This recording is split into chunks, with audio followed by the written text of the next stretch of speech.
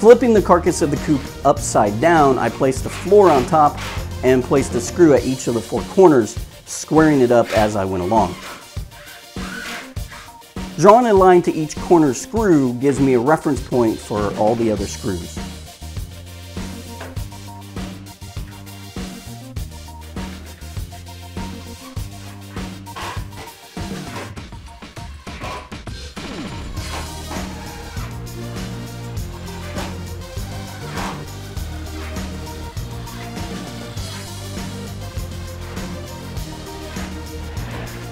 I'll have a closer look and more detail about how I measured the roof trusses on my website.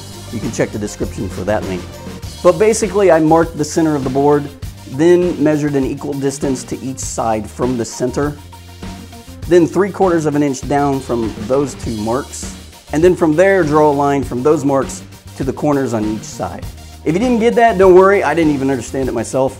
Just check the website. I'll have an image with measurements on the blog post. Clamp the piece to the workstation and off with the jigsaw. No, you can't use the bandsaw. Okay, you can, but keep that just between you and me. If anyone asks, no, you can't.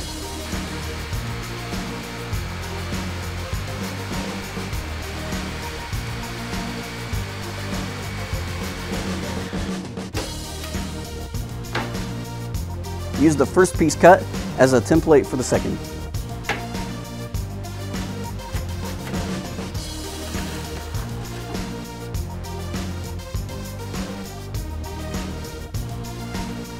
Now that those are cut, I'll attach them to the chicken coop.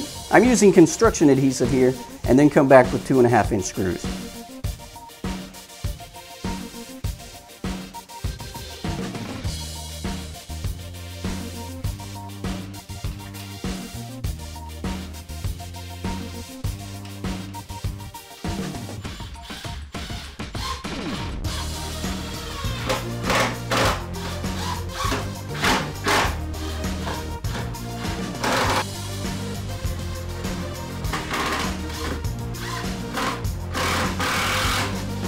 The roof slats are 1x4s cut to length on the miter saw.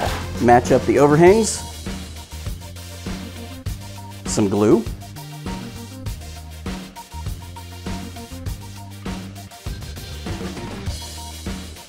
and screws.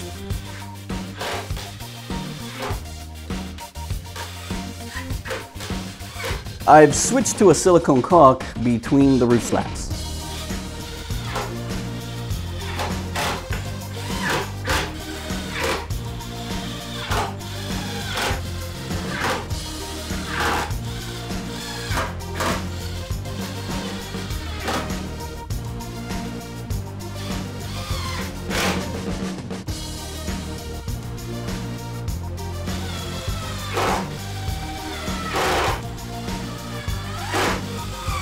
I made this base for the chicken coop to sit on. Doing this provides valuable shade from the midday heat and allows for more run space. The run itself can be attached and detached from the coop by way of these threaded inserts and thumb screws. I also built the run in 3 different pieces so it can be disassembled and taken with us when we move.